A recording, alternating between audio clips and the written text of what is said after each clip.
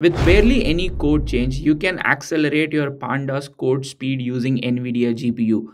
And in this video, I'm going to take you through a Google Colab notebook where it is ridiculously easy to make the same operation. We're going to compare few options and then see how you can speed up your Pandas code if you're on Google Colab approximately until like 50x time speed. All these things are happening because of something called rapid S cuDF. So that's how they call it, cuDF. So this is a framework or a library that works in tandem with pandas, and this, according to Nvidia, can accelerate the speed 150 times. I'm not sure if you can do it 150 times, but you can actually accelerate it quite fast. And all you have to do is very minimal change to your code if you have got Nvidia GPU, and this can obviously increase your speed, the performance of every workflow that you have got in pandas. If you are completely new to pandas, pandas is the data analytics library or a data frame-ish library that is heavily used anywhere Python based data analytics or data science workflows are present.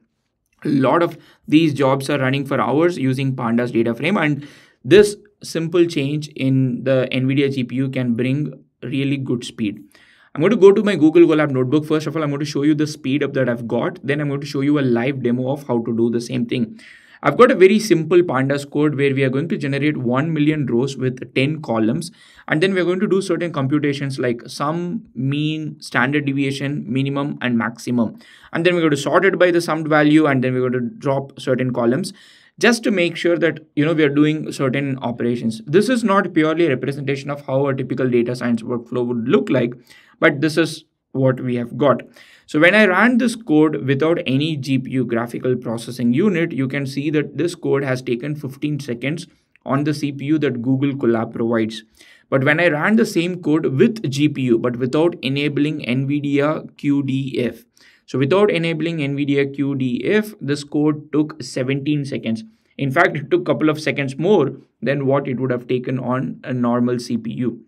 But when you ran the same code with Nvidia GPU plus enabling cuDF from RapidS, then this code only took 9 seconds as opposed to what it did before, like 15 seconds on a CPU. So how to do it for yourself? Assuming that you have got the Google Colab notebook just like me, all you have to do is first go to runtime and click runtime, and then change runtime and enable what you want. In this case, you can enable CPU if you have got T4 GPU enabled, which is available in free Google Colab. You can enable this. But first of all, I'm going to just enable CPU and then run this and then show. First, when I save this, you can see that it is going to connect to a new runtime, which is CPU. After we enable CPU, I'm going to run this code. This is going to take a couple of seconds because basically Google is provisioning a new virtual machine for you. And once it is connected, you would see 3 green colored dots and then a tick mark. Then all you have to do is go run this code, and this code will take 15 seconds.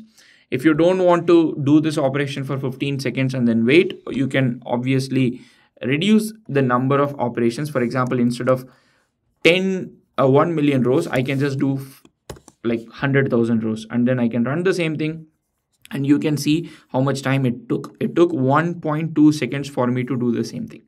Now what I'm going to do is I'm going to change my runtime, click runtime, change runtime, select T4 GPU. That means the session is going to close. Whatever we did before is not going to exist. And then you can run the same thing without enabling Nvidia cuDF, without RapidS cuDF. We are going to run the same thing. So as you can see here, it is getting connected. After it connects to a GPU, you can see that the T4 GPU is available. So this is a T4 GPU. It comes with 16 GB of virtual graphics memory. I'm going to run this thing. I'm going to change this once again to 5 and then run this code to see how much time it takes. Based on my previous experience, it should take about like 1.5 seconds, but it took me 2.4 seconds. Okay, that's almost double. That is strange because GPU is primarily optimized for a parallel operation. Typically, Pandas does not support parallel operation, and that's why you see this increase in time even when you have got GPU. And all you have to do is now enable cuDF. The way you can enable cuDF is load extension. This is like a magic command in Pandas Jupyter Notebook, and then cuDF.pandas, and enable this. And once you enable this, you would start seeing the increase in time up. So I'm going to just convert this into 10 to the power of 5 run this code. It took zero point 0.4 seconds. 0.4 seconds is what it took all, when you compare it with 1.2 here, when you compare it with 2.4 here. So all it took is just 0.4 seconds. That is almost like what, 3 times faster than the CPU here. And you can compare with other aspects as well. I'm not saying like 550 times or 150 times. It depends upon a lot of operations and what kind of things that you do.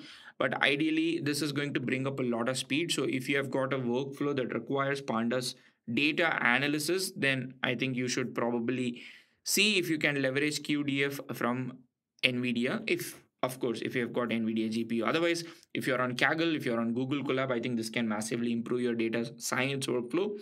I hope this tip was helpful. See you in another video. Happy prompting.